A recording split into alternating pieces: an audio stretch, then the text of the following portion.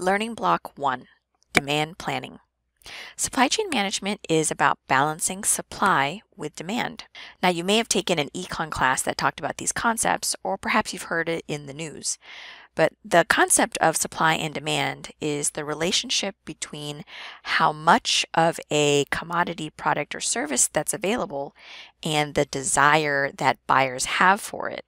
So if you think about the car market right now, the product is cars, and we have a limited supply for a variety of reasons right now, but there is a high desire by buyers to obtain a car. And because of that current supply and demand in the car market, it's causing car prices to be higher than we would normally expect. Now, in each learning block, there are going to be a set of learning objectives. Here you'll see they're listed here. We will cover them as we go through the content when you're reading or watching these videos, or as we talk about it in class. I will bold and try to emphasize the vocabulary that you want to make note of as you take your Cornell notes of all the content. One good tip is when reviewing your notes, make sure that these bolded concepts appear somewhere in your notes and that you feel comfortable explaining them or understanding what they mean. Supply chains are the flow of materials, information, and finances as they move in all directions from multiple players. And these players include suppliers, manufacturers, wholesalers, retailers, and eventually the consumer, like us. Now, because of the different players involved and the different kinds of materials, information, and finances, supply chains can be quite complex. The visual you see here is the integrated business management that occurs, and it has multiple components in it. So you can see here is the business plan, which is based on a company's strategies, mission, and vision. So if you're ever curious about a company that you might want to work for, you can go to their website to look up this kind of information. Now, this business plan helps to drive the demand plan and the supply plan, where the supply plan helps to deliver the targeted revenue, profitability, and cash flow objectives. The demand plan allows us to understand the forecasting and customer orders, and there are different strategies and activities that we can do to adjust that plan. Something to keep in mind is that customer demand is the key driver of the supply chain. Even though it appears that we're at the end, it's really our needs and wants that helps to drive all of the activities that occur throughout the supply chain. Balancing supply and demand is a constant process. When there's too much demand and not enough supply, there's a business loss that might not be recaptured. That might be because people end up finding alternatives or their needs change over time. Whereas if there is low demand and high supply, that means we have money tied up in inventory and storage facilities. We have too much and nobody wants it. And the risk with that is that our product could become obsolete. On the left here is a visual example of the too much demand and low supply when it comes to baby formula. There are multiple factors that are impacting the low supply, which is making it really hard for families to find the baby formula they need to meet their demand. Whereas on the right side here, think about the pandemic when there was lockdowns and everyone was at home. There was a shift in the kinds of clothes that we were buying. People started buying more comfortable things to wear at home as opposed to jeans. And as we know with fashion, certain fashion items can become obsolete. And so the risk that we have here is we have too much product that nobody wants to buy. When trying to balance supply and demand, there's an internal method and an external method. When we say internal, think inside, and that's how a company is able to decide how much to make and how much inventory to store or save up. So for instance, in big manufacturing companies that make things, they may have equipment that allows them to easily change what they are producing and in what quantities. This allows them to be flexible and not create waste, also known as lean manufacturing. When we say external method, think outside. This is where companies can adjust their pricing and their lead times, which then shapes the demand. The lead time is the time that passes from when you place an order to when you receive your order or the goods from that order. In adjusting the price and/or lead time, companies are trying to influence demand to match supply. This is known as demand shaping. An example of modifying the price could be selling 27-inch monitors at the same price as their smaller 24-inch monitors. That can create more demand in our consumers to then buy those 27-inch monitors. Why not get the bigger monitor for the same price, right? In terms of lead time, if you've ever ordered something online, it sometimes will tell you how long it'll take to receive the product. So in this case, they could say, hey, it's going to take 5 to 7 business days to get the 24-inch monitor, but it'll only take you 2 to 3 business days to get the 27-inch monitor.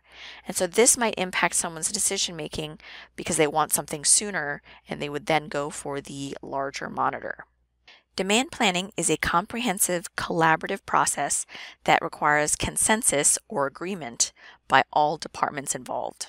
Companies need a common demand plan so that they can work jointly together to achieve their agreed-upon goals. Collaborative planning, forecasting, and replenishing, or CPFR, is the process of sharing visibility, information, and resources that facilitates planning to satisfy customer demands. CPFR seeks cooperative management of inventory through joint visibility and replenishment of products throughout the supply chain. So again, think about all the different players involved within the supply chain. They have to work cooperatively together to understand what's happening with inventory so that they can plan accordingly. The following are a few key terms you'll hear often when it comes to demand plans. Now, in supply chain, they love their acronyms, so these are also common acronyms that you will see or hear about. Materials Requirements Plan, or MRP, Master Production Schedule, or MPS, and Enterprise Resource Planning, or ERP. The CPFR process is driven by a demand forecast, and this forecast comes from historical sales data, past information, as well as other business intelligence provided by sales, marketing, and business management personnel. These inputs come from the Sales and Operations Planning Process, or SNOP. This allows us to create that forecast, or estimate of future demand. We then take that demand forecast and collaboratively work with the other business functions to create the most accurate and reliable demand plan as possible. This will give us levels of detail by factoring in the demand forecast, as well as matching it with items that we need to procure or buy from suppliers and from our manufacturing capacities and capabilities. The outputs that come from the demand plan are the MRP and our MPS. The Material Requirements Plan lets us know what to buy from suppliers, while the Master Production Schedule lets us know what to make and when to make them. Now, each of these outputs goes to a particular function or department, such as the MRP goes to the procurement department, and they are responsible for buying the materials needed from suppliers. And then the MPS will go to the manufacturing group so they can go ahead and start making what it is we need. Now, with all of these components floating around, it's helpful for companies to have something known as the ERP software or system that captures all of these components in one place. Enterprise Resource Planning software combines multiple business functions: the Material Requirements Planning, the Distribution Requirements Planning, and the Capacity Requirements Planning, and merges all of these planning systems into one. By putting all these components together in one system, it makes it easier for us to balance supply and demand because all of the information is in one place. Now, unfortunately, not all companies have an ERP system because they can be quite expensive and complex to implement. Let's dive a bit deeper into the kinds of demand forecasting companies use. There are two primary kinds. There's quantitative forecasting and qualitative forecasting. So how I like to remember is if we break down the first part of quantitative, think quantity. And the quantity of something has to do with numbers. So when doing quantitative forecasting, this is where companies take historical data that they have in their systems, and this allows them to calculate the future demand or forecast based on those numbers. Qualitative forecasting, again, if we think about the first part of the word quality, this is when we have little to no past data to work with, and instead we're going to use intuition or expert judgment. Whether you're using quantitative or qualitative, both methods need us to understand the events and conditions that can affect demand. Examples of some of the external inputs might be the customers we have, who are our competitors, and what does the industry look like in the current economy. In regards to internal inputs, these are things like pricing, special promotions, or new product launches that we might be having. So the more information you have about these inputs will help us develop a better forecast. Whether you use quantitative or qualitative methods or both, a model of the demand pattern is determined. A trend demand pattern means that there's predictable growth or decline occurring. So you can see here is the visual for trend. Demand here is on the y-axis and time is on the x-axis. And so we can see that there is a trend of growth occurring for this good or service. With a seasonal demand pattern, we see patterns of increase and decline that repeat cycle after cycle. So again, we still have the demand and time here on our axes, but with the seasonal, you can see it goes up and down after each cycle. With cyclical demand patterns, these are patterns that are influenced by external factors, such as a recession or recovery. And then the demand pattern known as trend with seasonality is where we see predictable growth or decline based on cycles.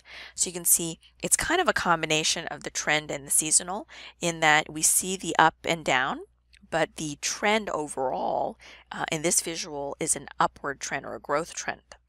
In addition to these four, you could also have stationary, which means our demand is pretty steady or even. And you can also have random, meaning the changes and variances are not predictable. They're just all over the place. By knowing or understanding these demand patterns, we can now make better decisions as it relates to our demand plans and forecasts. Demand planning has many challenges. Forecasting is almost never perfect. We don't have a crystal ball or fortune teller that's going to tell us exactly what's going to happen in the future. Now, one of the main challenges that we experience is that we might not have customer demand data early enough in order to create accurate demand planning. Another challenge is figuring out the demand for new products, which requires a highly coordinated effort by multiple departments like sales, finance, research and development, engineering, and marketing. Since we know forecasting is almost never perfect, when we create these plans, we should allow for some potential inaccuracies. So give a little wiggle room in those plans, knowing that things might change. Companies create forecasts at different time lengths. It could be long range or short term. And keep in mind that long range forecasts tend to have a greater degree of error because there is more risk of fluctuations or changes that can create risk within that plan. Whereas short-term forecasts are less uncertain because we have known market conditions or defined customers or information that's applicable for that shorter time period. The bullwhip effect is a supply chain phenomenon related to inaccurate forecasts that create disruption and expense for a company and has a ripple effect from customers to suppliers. It ultimately reduces profit and inflates the end cost for customers. Now, variations in demand are amplified for a variety of reasons, such as I mentioned, inaccurate forecasting or planning, poor communication, poor visibility into our information, long lead times, or late deliveries. Here's a quick visual of the bullwhip effect in that small changes in demand can produce a whip-like effect. So you can see here's the whip that is affecting the retailers, manufacturers, and suppliers, just because the customers here had some small changes in the demand that they had for a particular good or service. An example of when the pandemic first started, customers suddenly wanted to buy toilet paper. This impacted retailers because they had empty shelves and they needed to buy more to meet that demand, which in turn informed the manufacturers and suppliers that there's been a sudden shift in the demand for toilet paper. Let's talk about two types of demand: independent demand and dependent demand. So here we've got an example of a bicycle. Independent demand is demand for a finished product, in this case, a bike. This is demand outside the company and it's created by our customers. Independent demand creates a demand for finished goods like bikes to be made or manufactured. Dependent demand is a demand for a good or service that is related to or occurs as a result of a demand for another. So think components. As the independent demand for bicycles go up, the dependent demand for components like tires and bicycle seats would also occur. So understanding your independent demand will help you make better decisions on dependent demand as well. Some friendly reminders: make sure to take the weekly quiz before coming to class. Note you do get 2 tries with the best score saved. So take it once before coming to class to check your learning and bring any questions that you might have from the quiz. And then you can take your second try if you need to by the end of the week. Make sure to submit this week's Cornell notes by Sunday. And again, your notes should cover the readings, the videos, and any in-class discussions. And then if you're interested in extra practice and in turn extra credit on this week's concepts, you can check out the Quizlet link in Canvas.